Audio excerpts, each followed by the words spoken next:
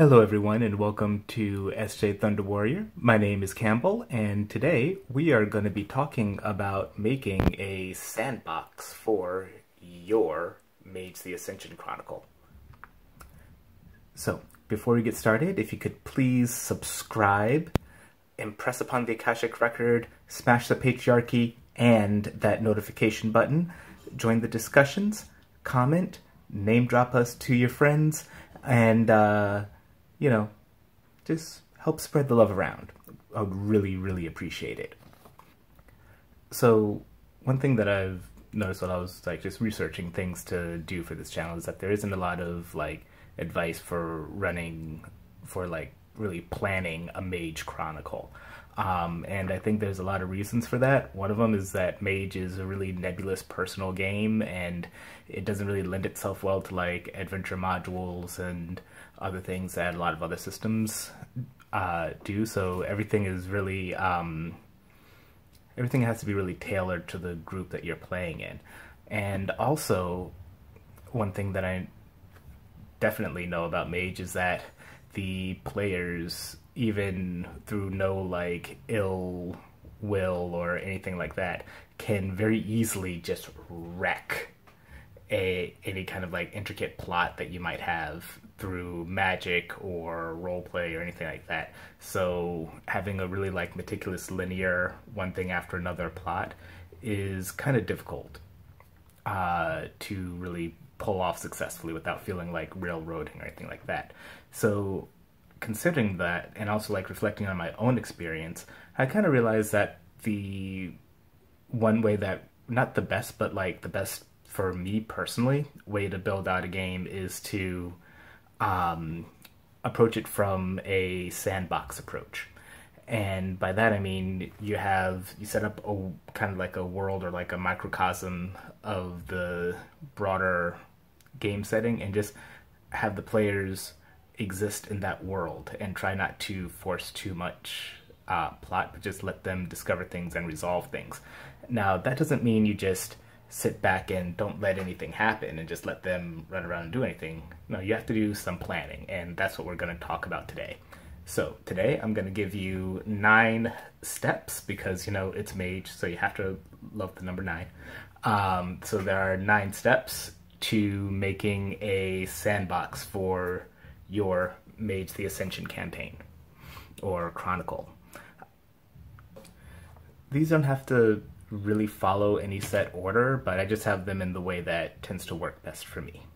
So step 1, make your location and set the tone of your world. Okay, so this is really going to be the physical frame of your sandbox. It could be a town, it could be a building, it could be a city, it could be an entire state, it could be a whole country. But you need to try and set some kind of limits just to keep yourself as a storyteller from going just crazy trying to figure out everything that's going on in the whole entire world. Okay, you want to pick a place that's going to offer some things of interest to your players. It could be a historical connection, it could be architecture, it could be people, it could be culture, whatever. Just something that will draw the characters into, rather draw your players into the scene. And you also want to think about how location will impact the feel of your game altogether, the overall tone. For example, a game that's set in the bayou will have a really different feeling than a game that takes place in the crowded streets of Calcutta or in Tokyo or in an Umbral realm or in, Sheboygan. Try and think of what kind of tone and moods the location that you pick is going to evoke in your game. One thing you also want to consider is think about what the spirit reflection of whatever location you're working on is. What kind of umbral spirits are there? Are there even any umbral spirits in there in the first place? Has it been kind of sanitized, or just is it so sterile that spirits, except maybe electricity spirits or something like that, don't operate there? And without all of this, you really want to engage the senses. Think about the sights, the sounds, the smell. Don't just say oh, down that street, oh, or oh, that's a tree. You know, really try and think of ways to engage the senses of your players. Just keep a little list uh, of descriptors that you can add in. And this is also the part where you want to start doing research, like look at Atlas Obscura, weird history websites, all of that stuff, because those will help you generate not only cool like plot threads, but also just a lot of practical knowledge about the surrounding area. And those things will also help you really kind of like fine-tune the mood and tone for your world. The World of Darkness is very, very big on, you know, feeling and sense of a place and what kind of emotions a location can like pull up. So you want to try and pick a location and a tone that are kind of like complementary to each other. So step 2 is power level. So you want to figure out the kind of power level of the game and the kind of encounters and stories you're going to be telling. Are you going to be going for really big, swashbuckling, umbral-spanning adventures? Are you going to be toppling governments? Or are you going to be looking out for the people on your block, you know, trying to protect them from malicious hauntings or unwanted mystical influences and things like that. So having like conversations with your players about this is really important, because that way you get to manage their expectations a bit, and also expectations for yourself. Most importantly, you want everybody to be on the same page. And there's a big old motorcycle passing by, and that's okay. So, number 3 is making schemes. Now, schemes are basically things that are going on in the world that the players themselves, at least at this point when you're first starting the game, the players themselves haven't initiated. One example for a scheme from a movie would be the Death Star in A New Hope. You know, if Luke Skywalker is your character, he didn't start the Death Star, but that was something that was already going on, already in place, until, you know, Leia's spies found out about it, and then, you know, you get the whole New Hope movie. So you want to try and keep a couple of schemes and plans in mind. You know, schemes are seed ideas. You know, seed ideas that are out there. So when you're planning your sandbox, you know, you can keep them simple, just 1 or 2 sentences and a description of where they take place and the NPCs that might be involved. You don't want to overly plan them out until you start, you know, getting some notice and traction from your players. I mean, you can, but if you end up having a lot of schemes around, it can be a lot to do. So you might want to like just pick and choose a few like prime schemes, and then have some other smaller schemes going on at the same time. For example, in the game that I'm running, 3 of the schemes that I started off with was the revelation and presence of a Helikar cabal that were kidnapping people and draining them of their quintessence. That was one scheme. Second scheme was a Botanica being squeezed by hostile mystical forces. And a third scheme was the disappearance of an orphan technomancer that made an archway into the spirit world. Like I said, so in short, schemes are things that are going on in your sandbox.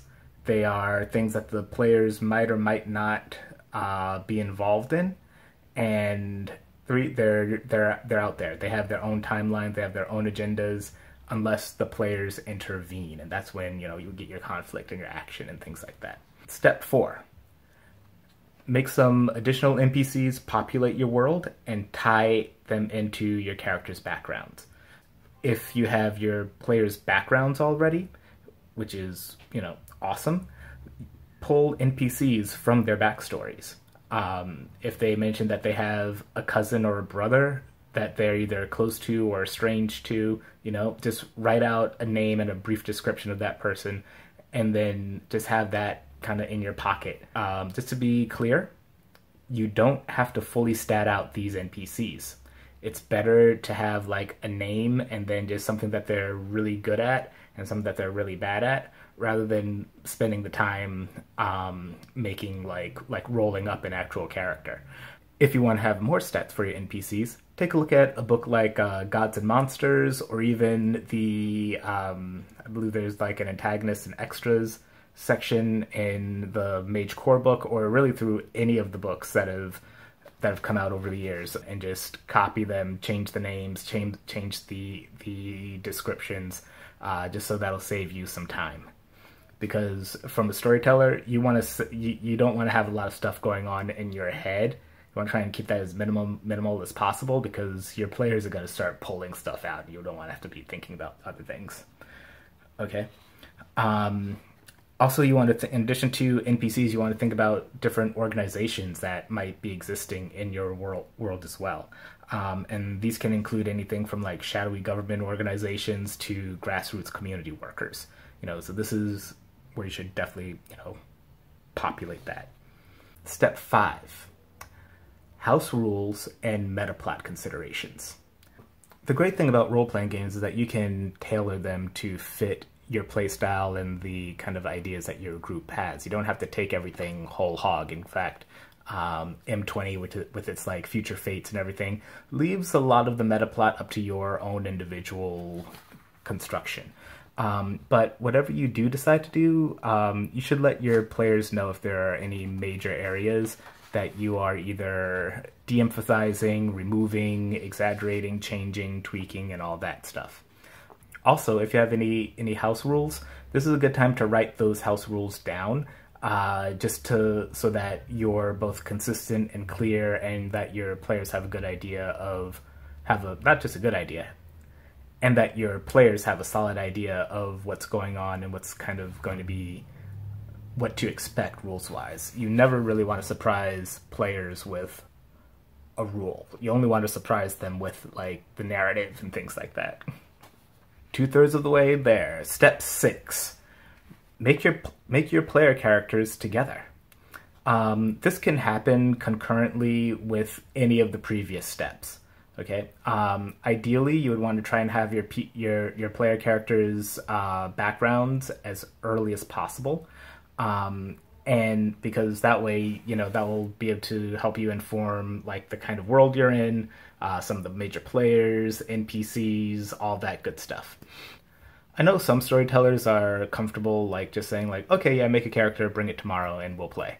I found that isn't not so much like a recipe for disaster, but can make things really kind of disjointed and not have the group like gel together as quickly as one would like. When people are in the same physical or virtual space while they're making their characters, then they can start bouncing ideas off of each other. There's a lot less kind of like redundancy. There's more kind of, and I'm not even talking about like skill builds or anything like that, but even just like simple personality things. It makes it a lot easier for the group to really like gel together. And also players can start having like interlocking backstories, so you won't end up having this like, hey, you meet at a bar kind of situation.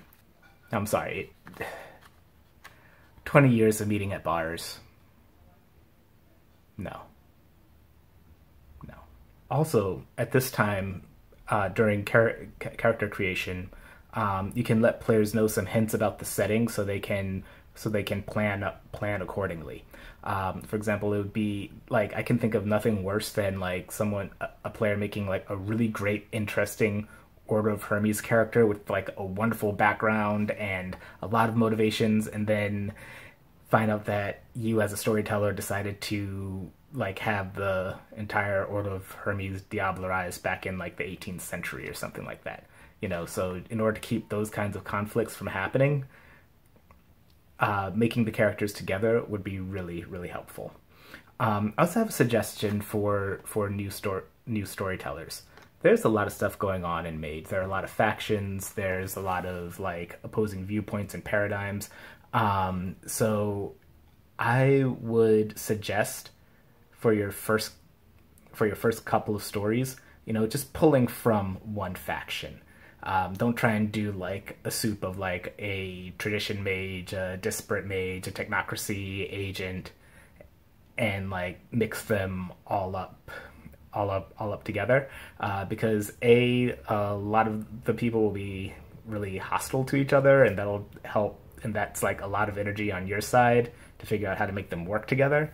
And B, like I said, you want to try and free up as much of your cognitive load as possible for the things that the players do. And also, like, same with bringing in like vampires or werewolves. Although you could very easily bring in a vampire or a werewolf PC, you would have to also know a totally separate way of doing magic and all this other stuff, and it can be just a real headache. So just put that one on the back burner. And also, if any of your if any of your players really wants to play a Nefandus, just say no, just hard pass on that. That's my one recommendation. Hard pass on Nefandi. Okay. Step 7. Plan your first session and then let go of the wheel. If you want to have a really great first session, I think you should make sure that you are able to plan to have these 3 things take place.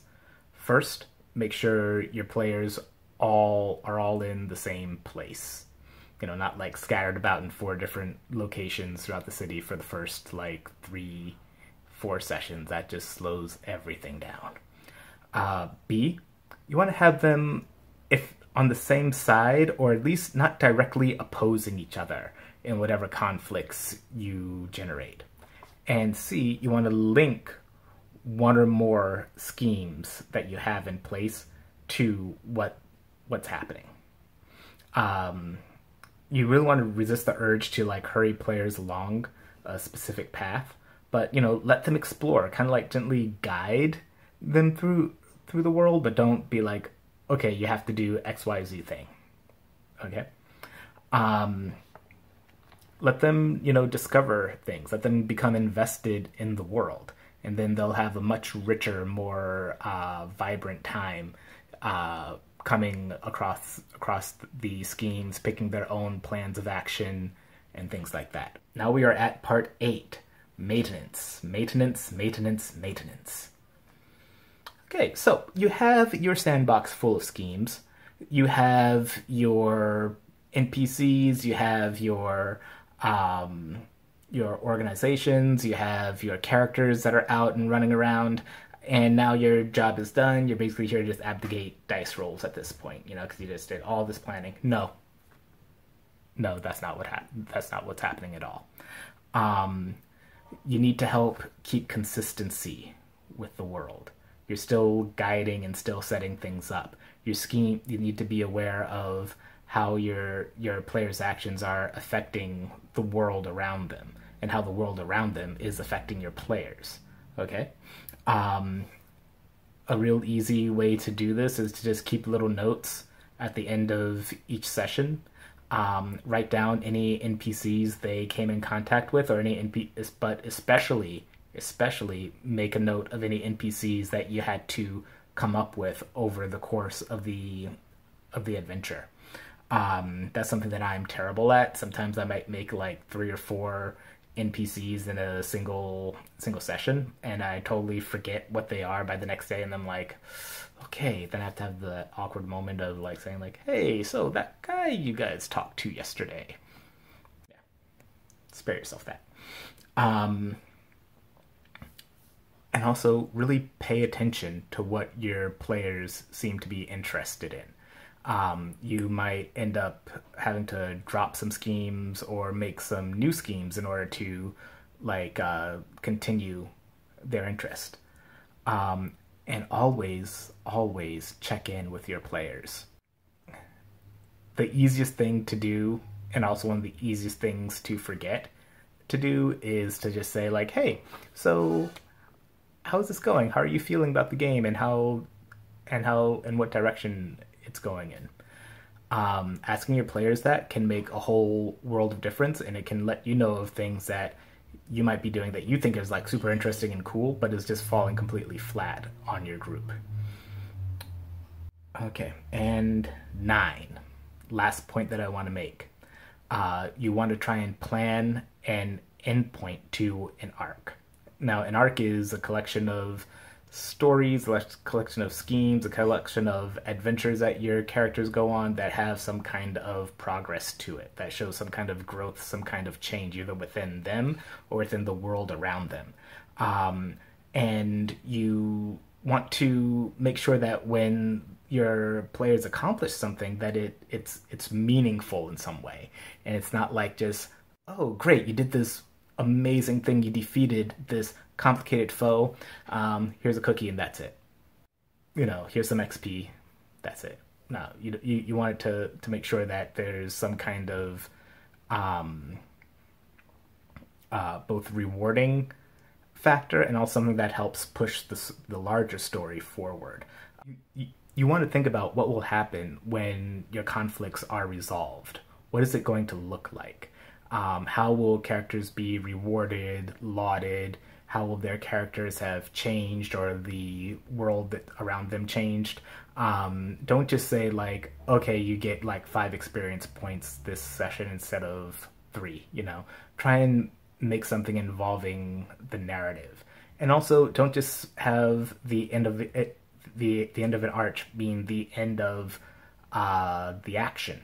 For example, in a story that I did, that I'm running, the mages defeated this group that was stealing quintessence from people, and we had this big dramatic climactic ending.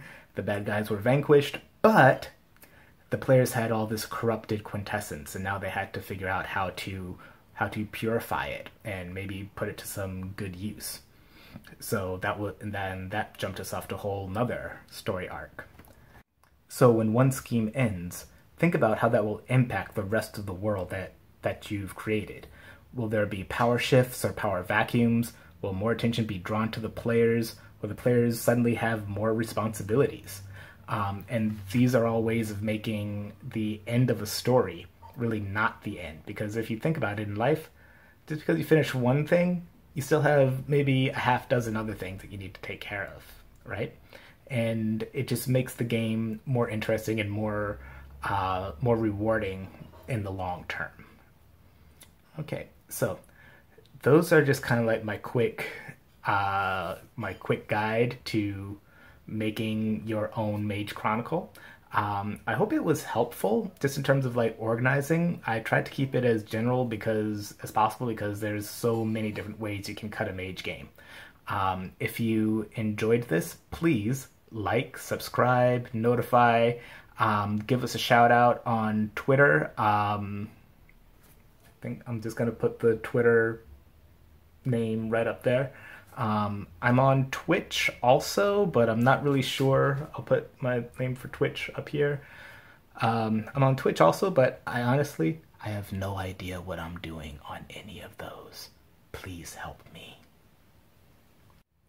But other than that, thank you so much for listening. If you're a new storyteller or an experienced storyteller, drop down in the comments. Let us know what you thought about this, or what kind of tools and techniques that you use to help build your sandbox. And with that, have a great day and play.